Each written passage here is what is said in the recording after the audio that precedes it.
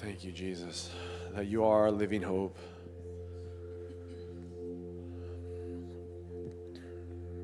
Let us just sit in that thought for a moment.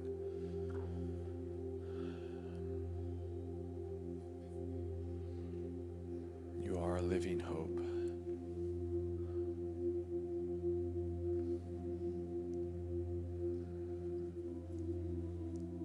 Our hope is alive because you are alive, and you are alive in us.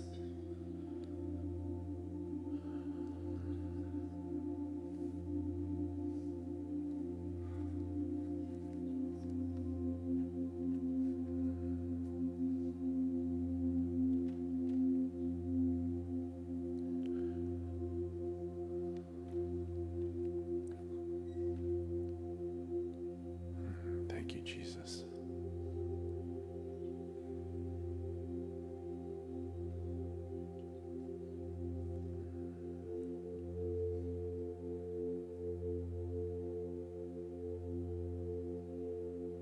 There are not enough words to describe that gift we have,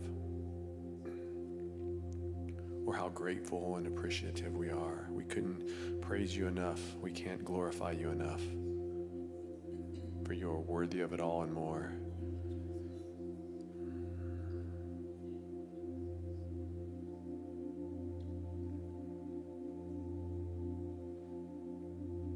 So let us just remember that throughout the day, that it is a living hope, that we are alive in Him and He is alive in us.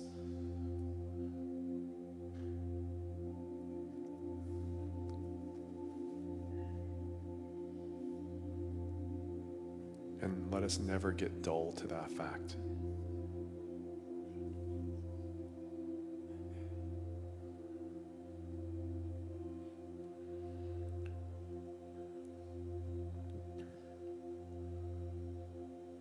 I know on this weekend, we tend to dig in a little deeper. We tend to feel a little more of the weight of the cross. But that's how we should be every day. We should feel the weight of the cross every day, and we should feel the grace that was poured out on us as well. Let us not walk deeper for 1 week or 1 weekend. Let us continually walk deeper.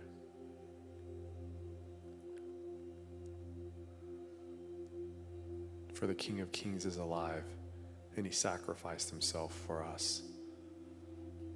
So we thank you. We praise you. We glorify you. And in your name we pray. Amen.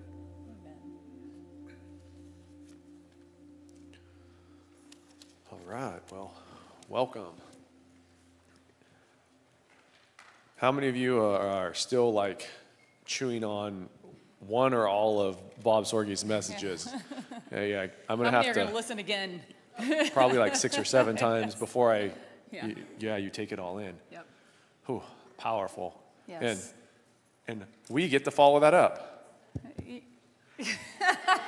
I'm like, I asked Pastor Rick, I'm like, how do you follow up 3 messages of Bob Sorge and not look like a complete idiot? So, yeah. I know, right? It's like, that's what I was thinking, oh man. Feeling really good yeah. right now. So, and he said, I was thinking the same thing. I'm like, well, at least we'll lower the bar for the young adults. Yeah. And So back down, tomorrow, yeah. We'll be back up with so Rick, yeah, with Pastor Rick, it'll be up there good again. But we're like, oh, Yes. that was probably the best 3 consecutive messages I've ever heard. Yes. Oh, like punch it. Because we'll, for those that weren't able to make it Thursday or didn't hear his Thursday message, we'll post that message all about loyalty. It's amazing. So we got like a punch in the face Wednesday, punch in the face Thursday, punch in the face Friday. And it wasn't just that. Yeah, right? Who doesn't like that? Yeah, and it wasn't just, I don't think, the punch in the face. Sometimes it was just the awe of it all too. Yeah. And I was like, whoa, you don't think about certain things that way. Yeah. And so it helps us gain perspective. Yeah. For sure. And I think that's because I mean, the Holy Spirit is speaking through him. And For sure. like the Bible says, if you don't have the Holy Spirit, you're not going to, you'll see but won't perceive. Yeah. You'll hear but you won't understand. Yeah. So Yeah. I think that was, Yeah. very good. We tried to get him to stay one more day Yeah. and do this, do young adults, but Thomas was fine, failed. yeah. He was going to go, Thomas was going to go out and try and convince him. Yeah. Didn't work. It didn't work. I know. Next time, He was funny too. He goes, Yeah. I just need to know what my budget is. He's like, I convinced somebody, I just need to know what my Typical budget sales is. guy. Yes. What's my budget? Yeah, And I'm it was like, awesome. Okay. So, We tried though, Yeah, because no. we love you guys. yeah. But he wanted to get home for his family for Yeah, Easter. for So, Easter. Yeah. how can you blame him? He'll be back though. We will absolutely have him Oh. back to speak. So, yep, we'll give you the heads up. Maybe next time we'll try to say, hey, just stay a little later on Saturday and come speak to the young adults. Yes. So we'll aim for that. He does like speaking to young adults. He specifically was asking for time with you guys on that Thursday and stuff. Oh, he So, loved, yeah. like that. He was not kidding. He loved seeing all the young adults like right up there, Yeah. right up front. He was like, Yeah. So, And before we get started, there's a birthday on Tuesday. oh, yes. Too bad I don't have a spotlight and I could be like, pew. Alexandra's Alex. birthday is on Tuesday.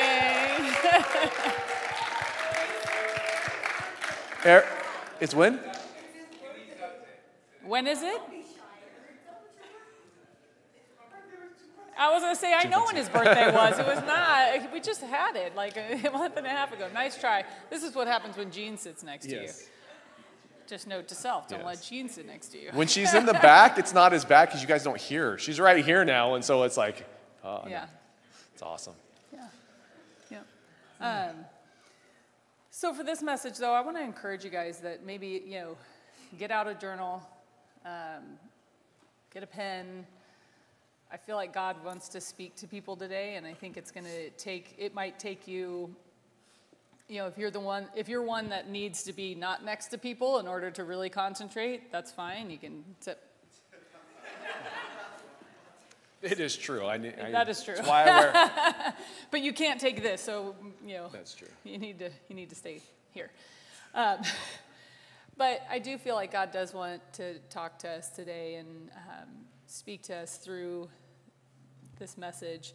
Do I tell him the title? Yeah. Wait, before we do that, okay. just because I was thinking about this and I talked to a few people, and so I want to put it out there, but because I think part of it'll actually play into this. Last week when I said that whatever that line that you read was stupid, the white American. Oh yeah. I'm like, evangelical what did I say? Christians, like everything is through the lens of Yes. nationalists Yeah. and White supremacy. White supremacy. And it was after I was so like just in the moment, like irritated with it. I couldn't get out the words that I wanted, but the reason why that was stupid was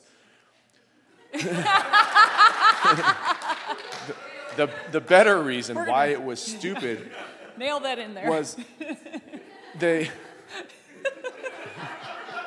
And it's even more stupid now, now that I can articulate it a little more. But what they did is they described it, but then they defined it their own way. So basically what they were saying is like if you are American and white and evangelical Christian, all your views were because you're nationalistic and white supremacist. The problem is they get to define what that means. Okay, so what they're saying is if you're a white American, then if you're not ashamed of being American, you're a nationalist. Yeah. If you're not ashamed of being white, you're a white supremacist. So they get to define by their own terms, and that's not truth. Yeah. And I think today's message is actually going to speak to that too, because it deals with conviction and grace, which are God's truth. So you have to be careful when people set it up and they get to define their own terms, what it means. Yeah. You know. And they're subtle. It's like the Yes. commercials where, I don't know if any of you have taken college courses where you have to like really look at commercials and understand subtly what they're trying to say. When you take the time to do that, you're like, oh my gosh. But because we just glance through things and we don't take pause. And I think that's kind of what we're going to be talking about today. And we have to be careful as Christians not to do the same thing. Yes. Because a lot of times we like to read the Bible and define it ourselves, what it means. With it. That's true. So today we're going to talk about the weight of conviction and the release of grace. So right now, I'm assuming that you would agree with me that we live in a society where there's no waiting. Everything is instant. I would say most of you have no idea what it means to have delayed gratification. When I was a kid and I took pictures, which I love pictures. Pictures are my thing. And I would take pictures. I took a picture, I'm like, I don't know, maybe that turned out. I have no idea. But when the film comes back, I get to see. And it would take weeks, but I would wait. Like I found this one place that would do it quicker in the mail, and I'd mail it, and I'd be checking that mailbox every day. But that developed this delayed gratification in me, this ability to wait with joy. But that has gone away in our society. Yeah, we've replaced it with waiting with anxiety. Yes, that is true. Yep. So we often run to instant grace. We don't pause to actually understand what we've been forgiven of. We don't pause to actually allow ourselves to feel the weight of conviction. I think that's one of the biggest causes for things like progressive Christianity. They start to feel the weight of conviction. It's like, oh, no, hey, the Bible actually means this. I want to run to the grace. I want to run to God's love instead of actually going, no, his word says this, and I should feel the heaviness of that for a moment so I can understand what he did on the cross, so I can understand that release of grace, right? And the Bible says those that have been forgiven much love much. Do you want to love much? Then you need to understand you've been forgiven much. Luke 7:47 says this. This is when the woman was coming and pouring perfume over Jesus, and it was a year's worth of wages, right? And he says, therefore I tell you, her many sins have been forgiven. That's why she loved much. That's why she's pouring out extravagant love to me. But the one who is forgiven little loves little. How many of you would acknowledge that you've been forgiven a lot? Right? Yeah. So if we've been forgiven a lot, if we forget how much we've been forgiven, doesn't that mean that then our ability to love becomes minimal? And this is where the defining terms a bit plays in the progressive Christianity, because they're defining love as accepting everything. Yes. And the Bible says that love is truth. It's telling somebody the truth, that it's going to harm them or hurt them. It's not, good for them. Mm-hmm. And then they talk about like grace just being a license to do everything as well. So we have to make sure that we're not defining terms on our own desires, but what God desires and what God's truth is. And so when you look up the word conviction, because I looked it up, I started going through a message. I didn't define something last week, so here we go. But I like it. It says the state of being convinced, obviously, but it's the act of convincing a person of error or of compelling the admission of a truth. The state of being convinced of error or compelled to admit the truth. Mm. So when we are being convicted by God, are we actually letting God convince us of his truth and our error? Or are we just going, oh, I did something wrong? Because that's what he said. He just said it's wrong, but I'm not really understanding his truth. Yeah. Am I not sitting in it long enough to understand that before I go out and then go, okay, well, he's forgiven me? Yeah. Because we've talked about that a lot in Conquer, where if you stumble, you're forgiven. But you also need to let the weight of that conviction sit for a little bit. Otherwise, we just go, okay, well, I stumbled, no problem. I stumbled, no problem. And we just allow the addiction to continue or the sin to continue. Yeah. Well, and if you think about that too, when you're convinced of something and when you feel something, right? When you have that conviction, when you are compelled by truth, there's an emotion that comes along with it. And we're going to walk through Christ's journey that he took from the garden through to the cross into the resurrection. Because at each step, we want to show you the emotions that he was going through for you. Because it'll help you to feel that conviction. It'll allow you to feel the conviction. And I want to encourage you, keep the arrow pointed this way. Because when we talk about things, feelings especially, the tendency becomes, oh yeah, that person made me feel that. Or, oh yeah, that person, and you want to point to other people. Or, oh, they should be listening to this message. Right? Anyone? I've never done that. But that's our flesh and the enemy wanting to again, not bear the weight of conviction. our flesh wants to resist conviction. So we have to say, no, I need to feel that.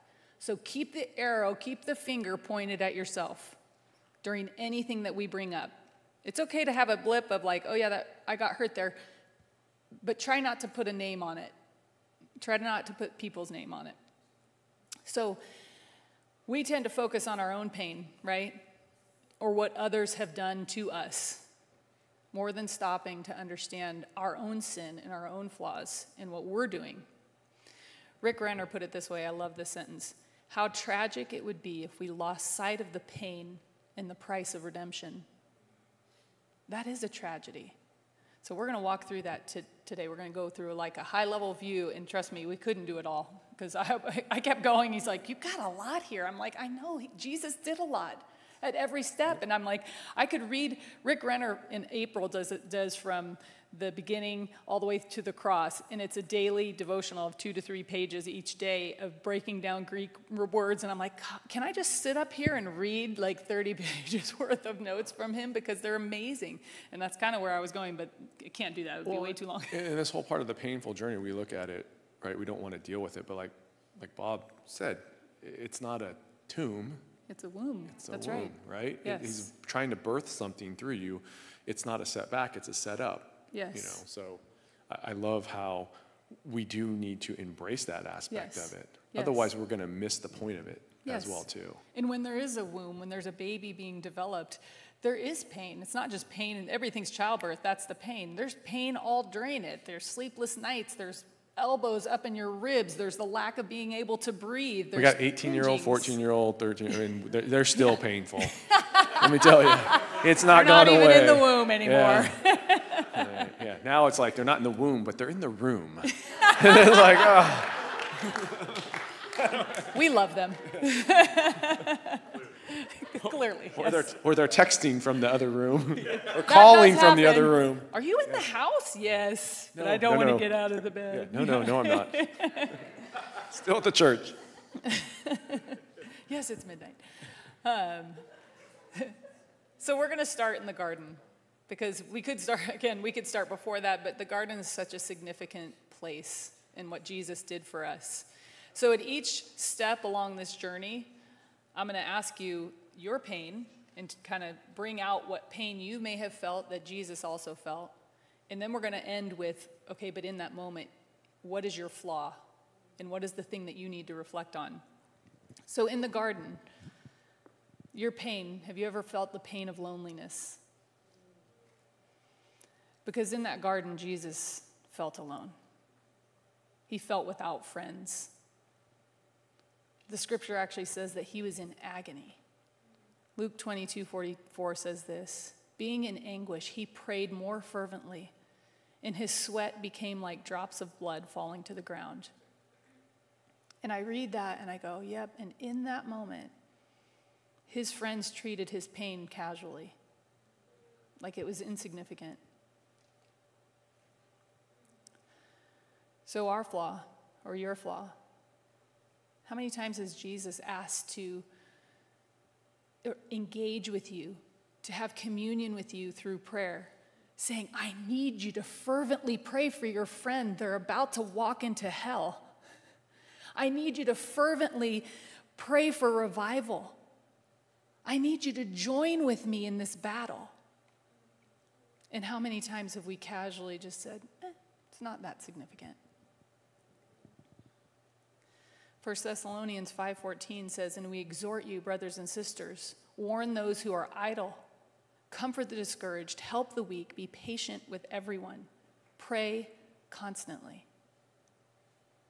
Colossians 4:2 says, devote yourselves to prayer, stay alert in it with thanksgiving. I don't know about you, but I know I don't always stay alert in prayer. Next, we move on to the betrayal. So he's exhausted from praying. It says an angel came and strengthened him, but the verse that I just read to you about him sweating blood, that was after the angel came to strengthen him. So in pain, have you ever felt betrayed by a friend? Judas spent 3 years with Jesus and was in charge of all the money that they collected. Have you ever had a close friend of years or decades even that you felt the sting of betrayal? As I was studying this, I realized, or I felt like God revealed what Judas's main problem was. It was submission. He was in charge of the money. I think that is so significant. It's why we talk to you guys so much about tithing. Because if you don't submit everything in your life, the enemy has a hook. Listen what it says, John 12, 5-6. This was earlier. So Judas is already in charge of the money and everything, and he's complaining because someone broke the perfume over Jesus. He says, why wasn't this perfume sold for 300 denarii and given to the poor? Listen what it reveals. He didn't say this because he cared about the poor, but because he was a thief. He was in charge of the money bag and would steal part of what was put in it. If we don't surrender and submit everything to the Lord, the enemy will have a foothold. In the garden, when he betrayed Jesus, when he came to identify the Lord, he identified him with a kiss. You talk about a complete slap in the face of betrayal. It wasn't like, stand far away and say, hey, that's the guy. But he wanted to be up close and personal and like put the knife in his back by doing it with a kiss. And even in that moment, he didn't cry out, oh, Lord, and give him a kiss. He said, Master, Master. That meant teacher. So a teacher is still at an arm's length, right? There's not that intimacy. There is, in the sense that you're being taught by someone. But just because someone's teaching doesn't mean you're receiving. Had he said, Lord, it would have shown his full submission to someone in authority over him. Teachers said, no, I'm not submitted to you as my ruler. So, what is your flaw? Have you ever betrayed the Lord through your lack of submission to him? And that's submitting in everything, like what Bob said yesterday. I want my body, I want my soul, I want my mind, I want my time, I want my talents, I want my giftings, I want my treasure, everything submitted to the Lord. So what are you still holding on to? Because I've said it before, without God's grace, any one of us can be Judas. Because it says that the enemy entered him because of these things, like the enemy could come in. So the capture, have you ever felt weak? I'm using the word felt on purpose because we have the Holy Spirit in us. Feeling weak is just that, it's a feeling. We are strong because of him. Jesus prayed and came out and probably physically felt the weakest he had ever felt on earth. He was crying and weeping to the point of just crying out in bleeding blood or sweating blood. I guarantee you he felt weak. Spiritually, emotionally, all of it. He walks out, gets stabbed in the back by a friend. There are 300 to 600 specially trained soldiers coming to get him. So it wasn't like a small group of people. They were weaponized with the high-tech weapons. This is the Navy SEAL team coming to get Jesus, probably because they had heard the things that he was capable of doing. But I love this transaction. John 18, 4-6 says this, Then Jesus, knowing everything that was about to happen to him, went out and said to them, Who is it that you're seeking? Can you imagine? I picture him like, it's not like he was Goliath. He was a normal-sized man, probably strong, but just standing there with this massive army in front of him. Who are you looking for? Jesus of Nazareth, they answered. I am he, Jesus told them. Judas, who betrayed him, was also standing with them. When Jesus told them, I am he, they stepped back They stepped back and fell to the ground. We can read that and think, oh, they stepped back and, oh, like they tripped over a rock. That's actually not what happened. The step back is the stumbling, but the fell to the ground, the translation in the Greek actually means that they fell so hard that it felt like they were dead. And to the ground means it was abrupt and they hit the ground. All he said was, I am he, and 300 to 600 soldiers went slam. Can you imagine that sound with all their armor and weaponry? I often think of that and go, that's who's in you. That Jesus who said, I am he, and knocked 600 soldiers like that on their butt, that's who lives in you. So our flaw, your flaw, how many times do we forget to acknowledge the I am in us?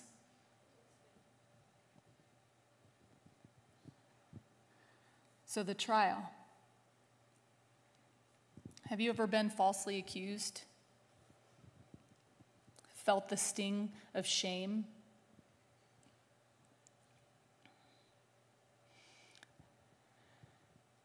Have you ever been ashamed of Jesus?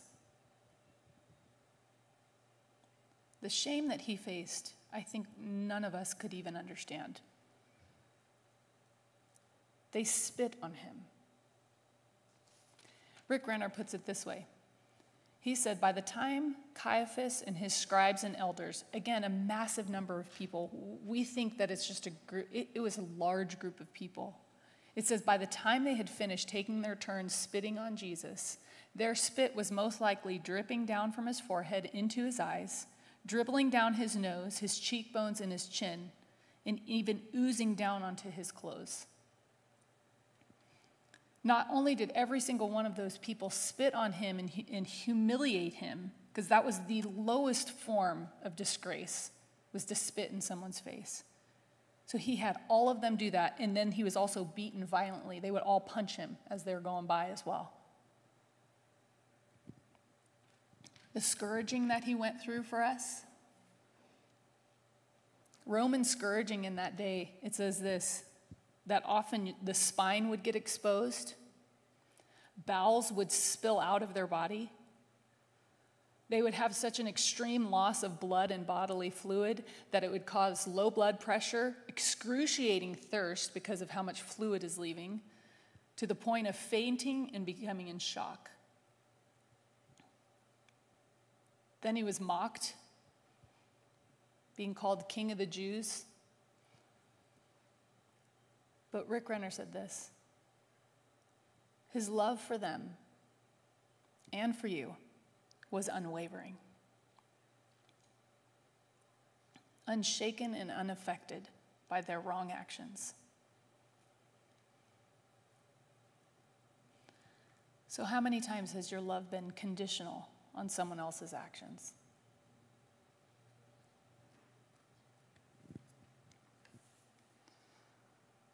Another betrayal happened. He was denied. Anyone ever feel not supported by a friend or denied by a friend? First he lost his friend Judas, and then Peter denied him. Were you ever that one that didn't want to associate with someone for fear of what it would do to your reputation or what someone might say? Has your walk with Jesus ever put you in an unpopular position with your peers? Put your job at risk? Put your status with your friends at risk, your family?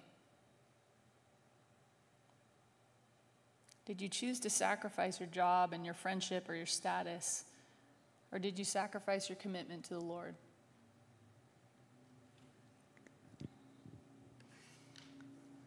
Then you look at the walk he took. The Via Dolorosa. You're a pain in that? Life is heavy and hard. We're called to carry the cross. I read earlier, God calls us not to be idle. We need to stand up and carry the cross that He's given us. 1 Peter 2:21 says this, "For you are called to this, because Christ also suffered for you, leaving you an example that you should follow in his footsteps." Like Jason said a couple weeks ago about the narrow pathway, the narrow path isn't a road, it's stepping in the footsteps of Jesus. That's including his suffering, his carrying of the cross. And I was listening to a podcast the other day, I can't remember who, and they were talking about how the word straight in that isn't the, S-T-R-A-I-G-H-T, it's the S-T-R-A-I-T, which for that meant that it wasn't just like straight linear, but it's more of a crushing straightness. Mm-hmm. That as you go down that path, you feel like things are enclosing on you, you're getting squeezed down to get through. Yeah. You basically have to minimize yourself in order to get through it, and then at the other side is that freedom with it. Yep. So our flaw in that part of the journey, how often do we think that our life needs to be perfect and without pain? Have you ever said, "Why me?" I can't. The number of things Bob said this week that I just went, "Oh my goodness, mind blown." Like moving the Israelites into Egypt so that they would survive and that they would expand and grow. I'm like, never, ever did I think of that. So whatever pain and season you're in, there's a purpose. So the cross. Your pain, have you ever felt like your flesh is crying out? But the cross, I put three words for the cross. For first is sacrifice. Romans 12:1 says this, "Therefore, brothers and sisters, in view of the mercies of God, I urge you to present your bodies as a living sacrifice, holy and pleasing to God. This is your true worship." 2, there's suffering. 2 Timothy 3:12 says, "In fact, all who want to live a godly life in Christ Jesus will be persecuted." Yay! Such a joyful verse. But again, it's okay to feel the weight of that. And then the third one is separation. Jesus suffered separation from God. As Bob said, God died for you. So our flaw, your flaw in this part of the journey, how often have you decided, no, I don't want to kill my flesh in that. It's okay if my flesh reigns here. Or, that takes a lot of work. I love what Rick said last Sunday. I said it was one of my favorite lines, and it was short, but I went, that is so true. He said, your flesh is noisy. Your flesh is noisy, but you have the power to quiet it. You just have to be louder than it. After he died on the cross, it says that he was in darkness for 3 days. You ever feel alone in the dark night that we've talked about?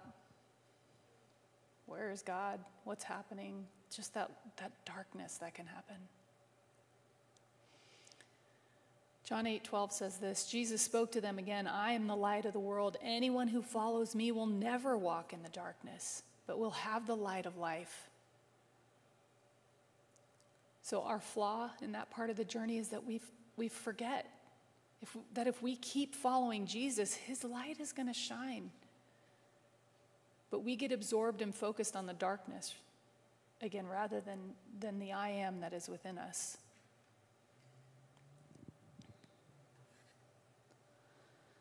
So after all the weight of the conviction, the weight and seeing the pain that he suffered for us, and again, we're just scratching the surface. There's so much more that we could talk about. But we get to rejoice in what he ultimately did for us because it brought grace. It brought him saying, you don't need to feel that weight anymore. Let me lift that off of you because I took that on the cross. I took that with that whip that scourged my body and ripped my skin off. I took that when that one spit on me. So in that grace, here are some of the things. Again, I can't list them all. We have forgiveness. Psalm 32:1 says, how joyful is the one whose transgression is forgiven, whose sin is covered. Guess whose sin is covered here? Anyone and everyone. If you've said yes to Jesus, your sin is covered. Anything that popped into your head when I was talking about your flaw and there was a reminder of that weight, it's forgiven. Colossians 1:14 says this, in him we have redemption, the forgiveness of sins. It doesn't say the forgiveness of some sins, any sin, the forgiveness of sins, period. If you have done something outside the will of God and have grieved him, you're forgiven. You need to repent. That's where the forgiveness comes from. Through his grace, you have strength. 2 Timothy 2:1 says, you, therefore, my son, be strong in the grace that is in Christ Jesus. Grace isn't some delicate, it's like, it's this flower and I'm forgiven and yay, light and fluffy. I think that's how we see it sometimes because of the relief that it gives us, right? The relief of conviction. There's power in grace. We need to remind ourselves the grace of God is full of power. That's the next one, power. You have power because of the grace he bestows us. 2 Corinthians 12:9 says this, but he said to me, my grace is sufficient for you. My power is perfected in weakness. Therefore, I will most gladly boast all the more about my weaknesses, so that Christ's power may reside in me. How often do you rejoice in your weaknesses? I know I'm not good at that. He gives us peace through his grace. I'm going to read you Hebrews 12:14, but I kept the title of that section. You know how your Bible has titles for the sections, godly living and a holy living sacrifice. The title of this section, Warning Against Rejecting God's Grace. And he says, pursue peace with everyone and holiness. Without it, no one will see the Lord. God gives you faith and love through his grace. 1 Timothy 1:14 through 15 says this, and the grace of our Lord overflowed along with the faith and love that are in Christ Jesus. This saying is trustworthy and deserving of full acceptance. Christ Jesus came into the world to save sinners, and I am the worst of them. Through his journey, he gave us the Holy Spirit, his counselor. Without all of that pain, and even without the grace afterwards of his resurrection, if he didn't go, the counselor wouldn't have come. So what a gift that was. And I think all these kind of allude to, if you don't have a right view of conviction, you're not going to have a right view of grace. If you don't have a right view of God, you will be disappointed by him. And you don't think that's true, look at Palm Sunday. So he comes right in on Palm Sunday, and people are screaming and shouting, Hosanna to the highest.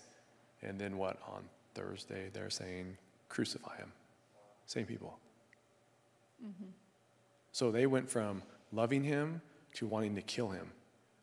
Did Jesus change during that time? He came in, he healed in the temple, he spoke truth. Nothing changed about him. Mm-hmm. People changed. Yeah. Our perception of him changed. Because they thought he was going to be this earthly king, and he goes, I have much more for you than just this. Yeah. Right? So if you don't have a right view of God, you will be disappointed by him. If you don't have a right view of yourself, you will be disappointed by people constantly. Yeah. So if you don't have a right view of your sin, your flaws, your errors, then you will always be disappointed by others because you won't or you will refuse to see how you hurt, abandon, betray, and you're not perfect yourself. Mm-hmm. When you don't see the sin in your life and how it affects others, you will never be able to love those who sin against you. That's good. You will accept grace but never give it out. If you were here last night or watched it online, Bob Sorge said, we need to view everything through the lens of the cross. So if you don't view yourself through the cross, and by that I mean we look at what was needed to be done to be redeemed, then you will think what Christ did on the cross was for the world as a whole and not personally for you. When you don't take ownership for your part of the resurrection, you won't take ownership in loving and giving out grace to others in the way that Jesus did. In other words, if you don't take ownership for what you did to put him on the cross, you're not going to then take ownership in loving and giving out grace to others. Jen already read 1 Peter 2:22, but I'm going to read the NJT version of it. For you have been called for this purpose, since Christ also suffered for you, leaving you as an example for you to follow in his footsteps. I'm sorry, Yes. But I love that, and I never, until he pointed that verse out. If you weren't here on Friday, watch the service. Yes. But it says, leaving you an example for you to follow in his steps. So are you following in his steps when it comes to the conviction of sin?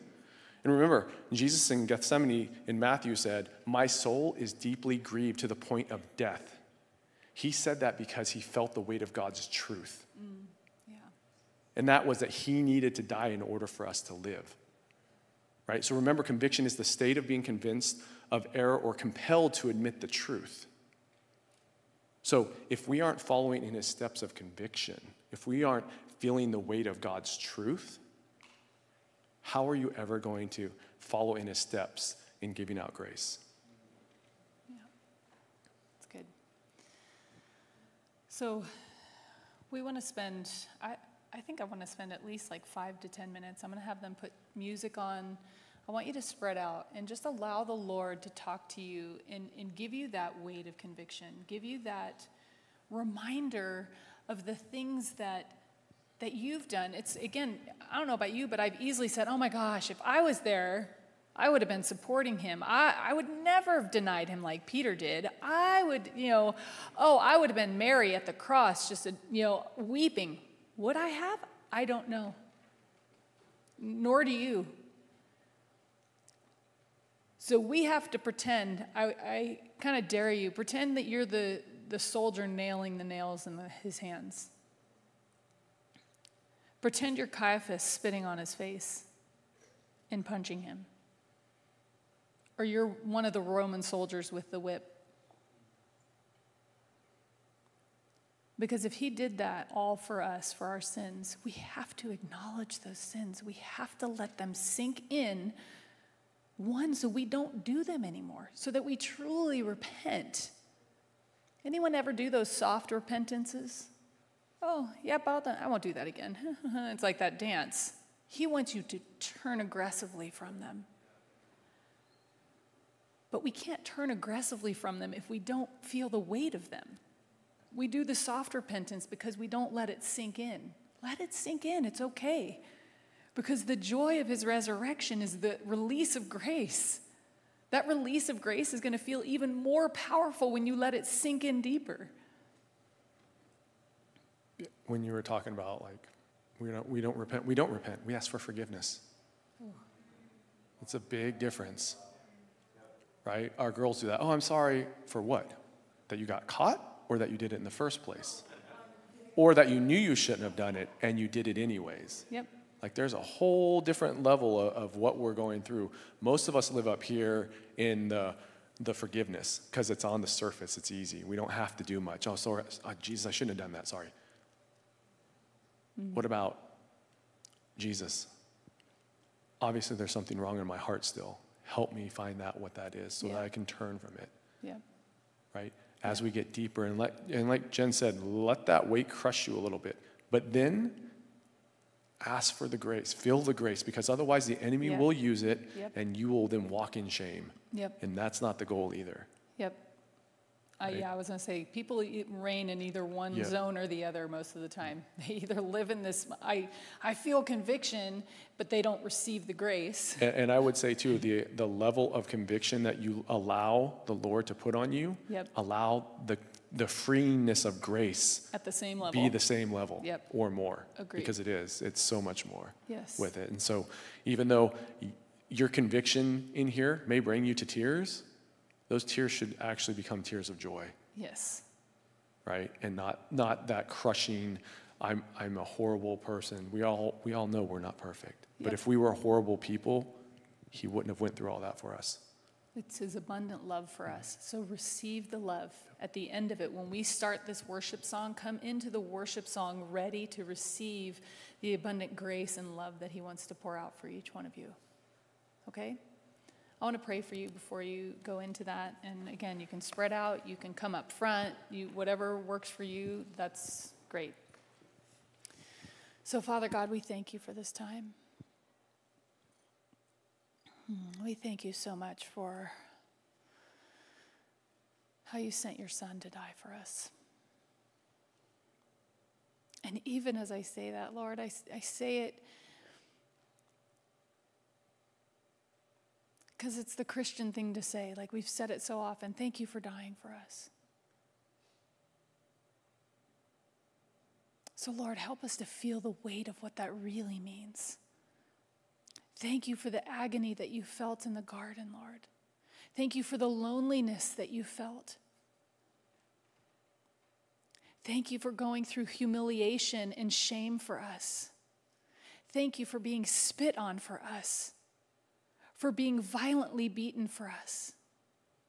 Thank you for every stripe that you took for our sins, Lord God, that ripped flesh off of your bones.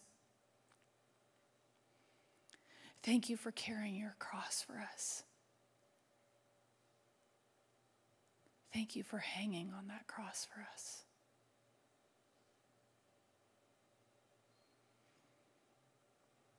Help us in this moment, Lord, to truly feel the weight that what we have done and what we will ever do has been taken on that cross, has been taken by you, by those beatings. Let us feel the weight of that in this moment. But at the end, Lord God, I ask for your Holy Spirit to pour out an abundance of grace, that we would feel the release of your grace over us. That shame would not be carried here. For there is no condemnation for those who are in Christ Jesus. Speak to each one of us, Lord God. Fill us with your Spirit. Show us your love and your mercy and grace in this time. In Jesus' name we pray. Amen.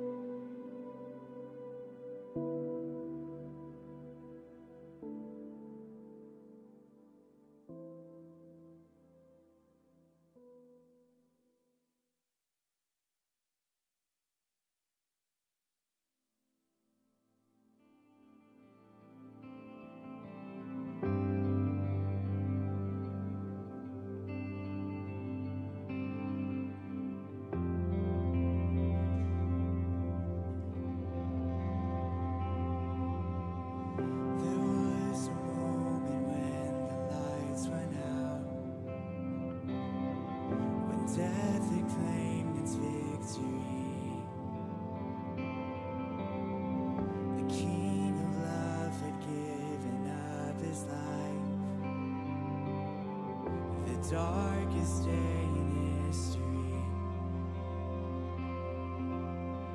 There on the cross they made for sinners. For every curse his blood atoned. One final breath and it was finished. But not the end we could have known. And for the earth began to shake, and the veil was torn. What sacrifice was made as the heavens roar. Come on, let's praise him this morning. Hail King Jesus. Hail the Lord of heaven and earth. Hail King Jesus. Hail the Savior of the world. Savior of the world.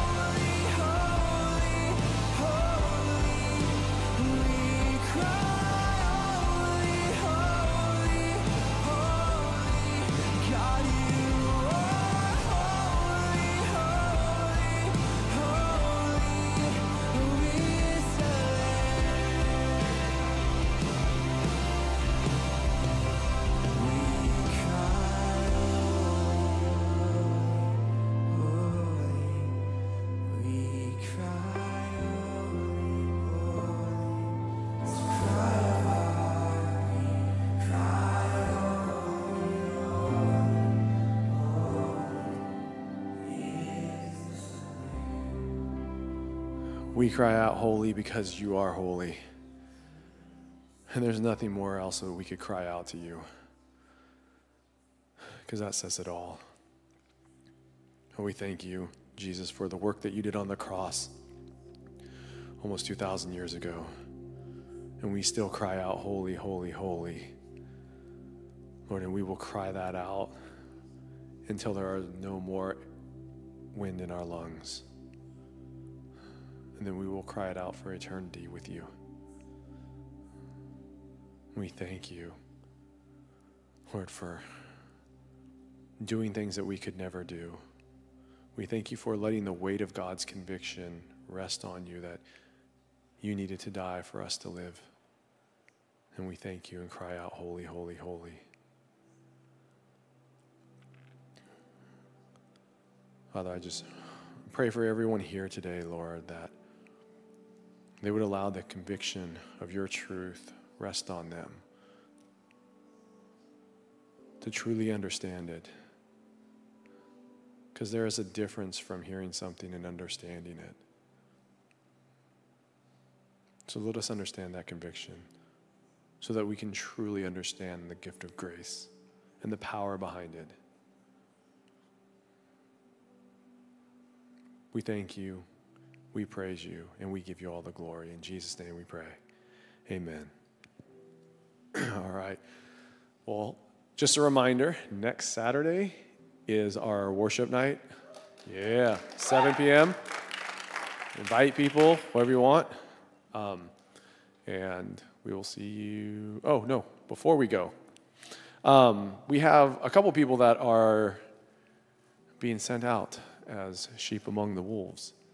And our Lord is moving through them. So we wanted to pray for them before they left, to just pray for protection, pray that God would continue to move through them, and that many people would be saved. So Ivy, Andrew, and then Jordan and Kenzie, surprisingly, are joining us today too. And they are starting there. All of them are starting their DTS training at YOM and everything, and it'll be going off for the next, 6 months to preach the word of the gospel and the conviction of the cross. So come on down here, guys, and we're going to pray. And then anybody else who wants to come down here and pray over them, we're going to lay hands on them and pray.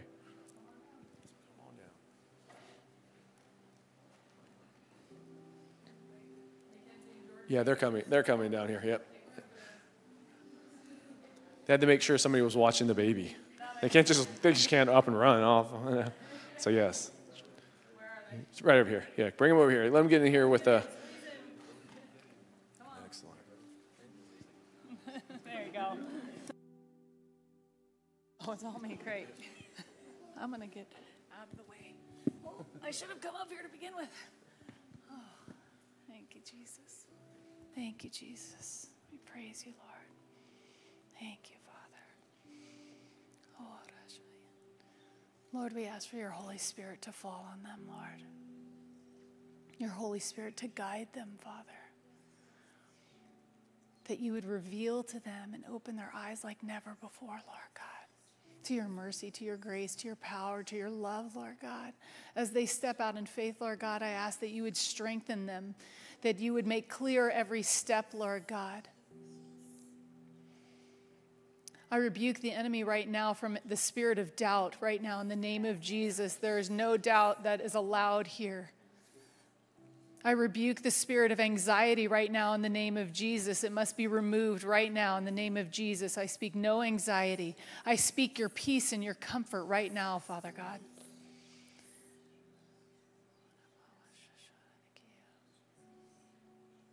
Guidance. If you have a prayer, feel free to pray it. Lift him up. Thank you, Jesus. Thank you, Jesus. Thank you, Jesus.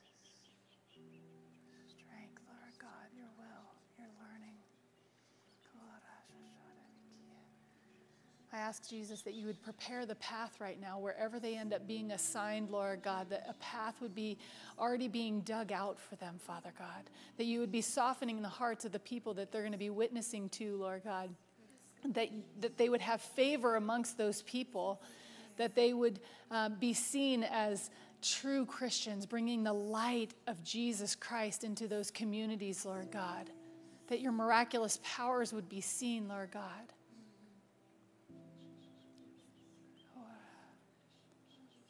Lord, I ask that you would carve out time for them as they study and grow and learn, that you would remind them to continue to carve out intimate, personal prayer time.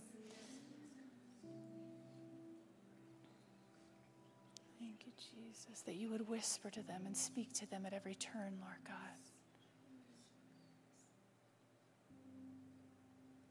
That they would not walk in fear, because you gave them a spirit that is full of power and of love and of a sound mind. So there is no spirit of fear here.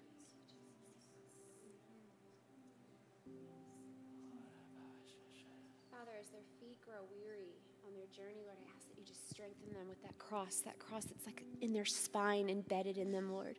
Yes. Father, I ask that your footprints before them just are illuminated, that they know that as they're walking forward, that they're stepping into your footprints, that they're following your path so closely, Lord, that they feel protected, that they feel safe in your guidance, Lord, that they feel your light and your love around them always, that there is protection just surrounding them so fiercely that they don't even know what's ahead, and they don't even worry or fear or care, because they know that you've gone before them, that you are before them, that your steps are so already embedded, that your plan for them is to just grow them and strengthen them in your love and in your light, and to spread your love to others, Lord, that they see that and they feel that as every step that they step is so brightly stepped before them, that they're able to just walk forward in confidence, in courage, and strength, in your knowledge and in your wisdom, Lord. We just thank you. We thank you that you are so powerfully strong.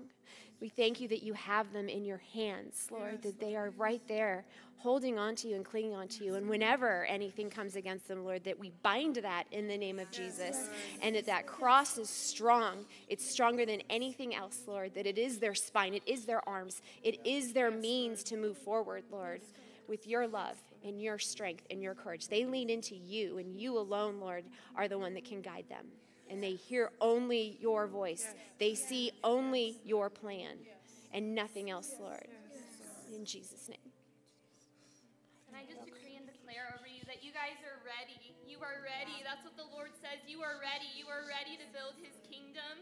You are ready for all that he has for you. And the enemy is the one that's not ready. The spirit of intimidation is the one that's not ready. But you are ready. And I just release you in the name of Jesus to step into that courage and to step into that boldness by the power of the Holy Spirit.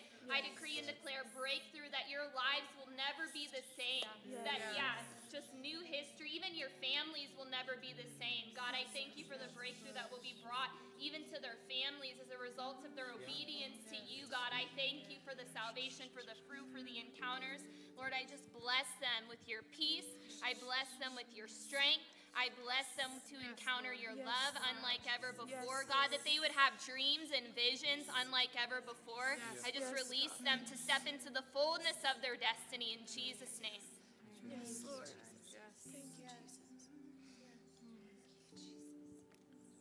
As we send them out as sheep among the wolves, and we lift them up in prayer, I want to challenge each and every one of you. They don't need prayer just for today. For the next 6 months, they're going to need prayer as they go out into another country, a new territory. The attack that will come from the enemy because they are doing God's will come. So I challenge each and every one of you, remember Andrew, Ivy, Jordan, Kenzie in your prayers for at least the next 6 months. Continue to lift them up as they go out and do God's work, God's will, spreading the love of Jesus wherever they go. We thank you. We thank you for your service, Lord, and reward them for their faithfulness. And in Jesus' name we pray. Amen.